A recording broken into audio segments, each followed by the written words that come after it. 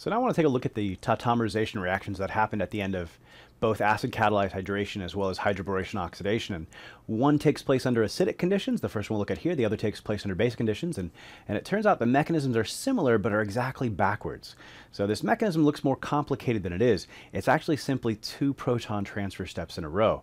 So we're going to need to add a proton to this carbon and then remove one from the oxygen. It's those 2 steps. So, and whether you protonate or deprotonate first depends on if you're acid or base.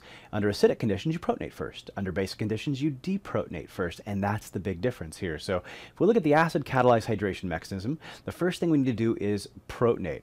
And so the pi electrons here are going to come and grab a proton. H can only have one bond, so the other one has to break. And oftentimes we often show the oxygen electrons coming down at the same time, but I'm just going to show both resonance structures here. So as a result of gaining that hydrogen here, we now have this carbocation right here, which is stabilized by resonance with the lone pairs of electrons from the oxygen.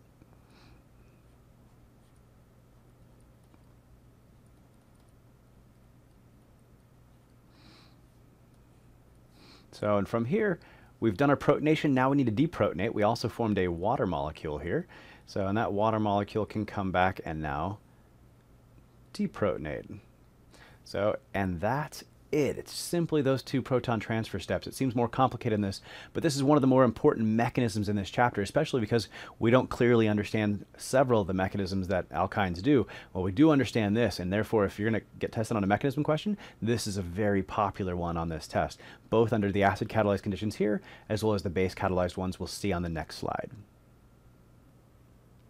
So now we'll look at the base catalyzed keto enol tautomerization that takes place at the end of hydroboration oxidation. And in this case, again, it's still just 2 proton transfer reactions. We're going to have to deprotonate the oxygen we see here, and we're going to have to protonate this carbon right here. That carbon right there is this one right here. Now is 2 H's in the product. And so that's the 2 things we'll need to do, 1 protonation, 1 deprotonation, and under basic conditions, you deprotonate first. So the first thing we'll do is deprotonate the hydrogen off the oxygen, cause the old bond to break, and that's going to lead us to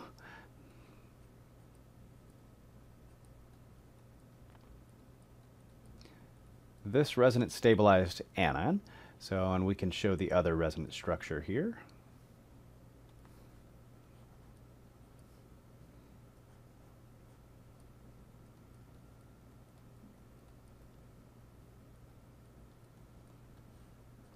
There's our other resonance structure. So we will also have a water molecule now in the solution.